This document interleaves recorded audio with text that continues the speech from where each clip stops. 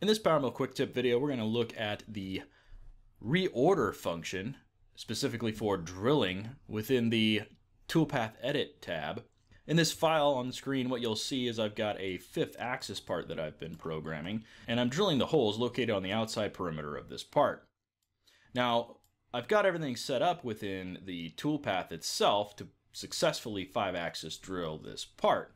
And you can see here, if I turn my machine tool on and simulate this toolpath, that there's some things wrong with the order of the drilling. Obviously, it's starting from a hole in versus from the outside edge hole, coming back to that hole, and then trying to work its way around the part. Now, specifically, there is an issue when you get to the transition from one side to the other that the machine doesn't like, and it has to rotate and wrap around itself. With using the Reorder tool, PowerMill gives us the capability to basically use and click on every single movement within a toolpath. As you can see here, if I click on that first move, it highlights here as shown. If I click on a toolpath, we have the same thing. Within the Reorder tool, we have several things we can do. We can move toolpaths up and down within the order list, as you can see listed from 1 all the way through to the end toolpath 55. We can reverse the order, in which case everything would be backwards.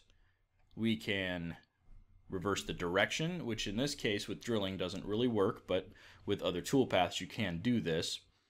And you can use some of the automated functions here, which will allow you to automatically reorder the toolpath. With this toolpath, it's fairly simple what we want to do. I want to take that toolpath and push it up to the top. This top button here actually allows you to move a toolpath straight to the top. And you can see that virtually that update has happened on the fly, taking care of one of our issues right away.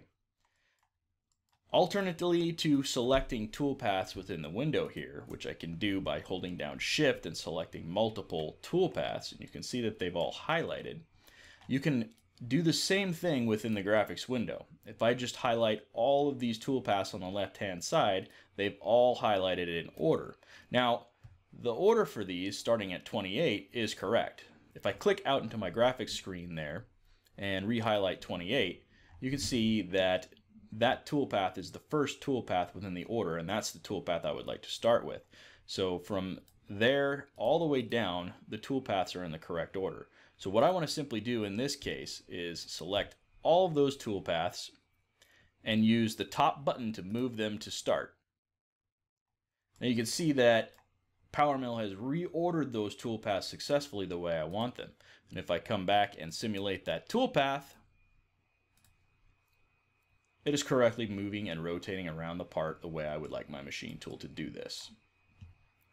All of this is a function within that reorder, and I did not have to open and recalculate the toolpath one time. It was all simultaneously happening while I created the edits. Thank you for watching this quick tip video. I hope you enjoyed it.